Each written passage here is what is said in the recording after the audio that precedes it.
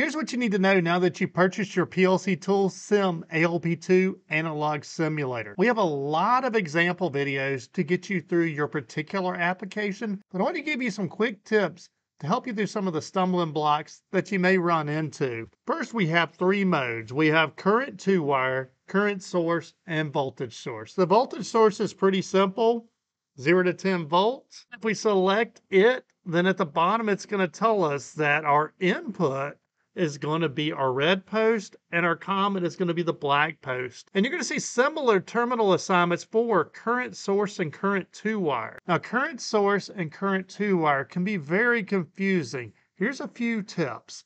First of all, interchangeably in your manual, you may see the words current 2-wire, current loop, passively powered, or externally powered. They mean the same thing.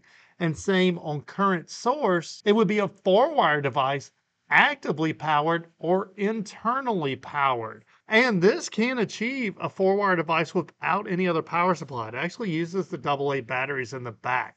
One rule of thumb, as far as if you're still trying to work that out, is if you already have a power supply in your circuit, you probably want to have this in current 2-wire. If you don't have a power supply in your circuit, such as I've done here for this application, we're just going straight to the PLC module, you probably need current source. We have a whole video manual that goes through every detail of the analog simulator, but I just want to hit a couple of things. So I'm going to go into current source, simply hit the up arrow, and that changes the value that you're simulating. Goes a little faster the longer you hold it. There's also a 1-volt resolution mode that'll make it increase and decrease even faster. And while you have it on this screen, you can click the OK button, and that brings up another menu of sweep cycle, step cycle, and custom profile. And I'm just going to go into the sweep cycle and hit the run button. And now it's going to automatically run up and down based on the parameters that you set.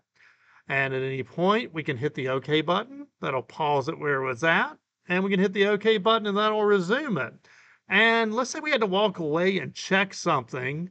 We can hit the down arrow. We can actually get a graph that's going to tell us what it was doing. That way we can go check something and we see an issue, walk back over and be like, that must have happened at 12 milliamps. Thank you for purchasing your analog simulator. And I've created this playlist right here with some really helpful tips for getting your analog circuit set up.